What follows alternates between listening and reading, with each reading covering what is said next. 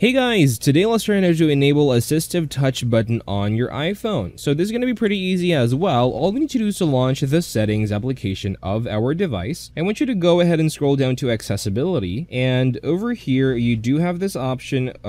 You do have a lot of different options over here to access. So we do have touch and stuff like that. We also have this option called Assistive Touch right here. I want you to tap on that and make sure that this is on like so. And as you would see, once we turn this off, Assistive Touch will be gone. And once we enable this, Assistive Touch is right there. That is all for this video and how to enable Assistive Touch on your iPhone. Thank you guys for watching. Please like and subscribe and take care.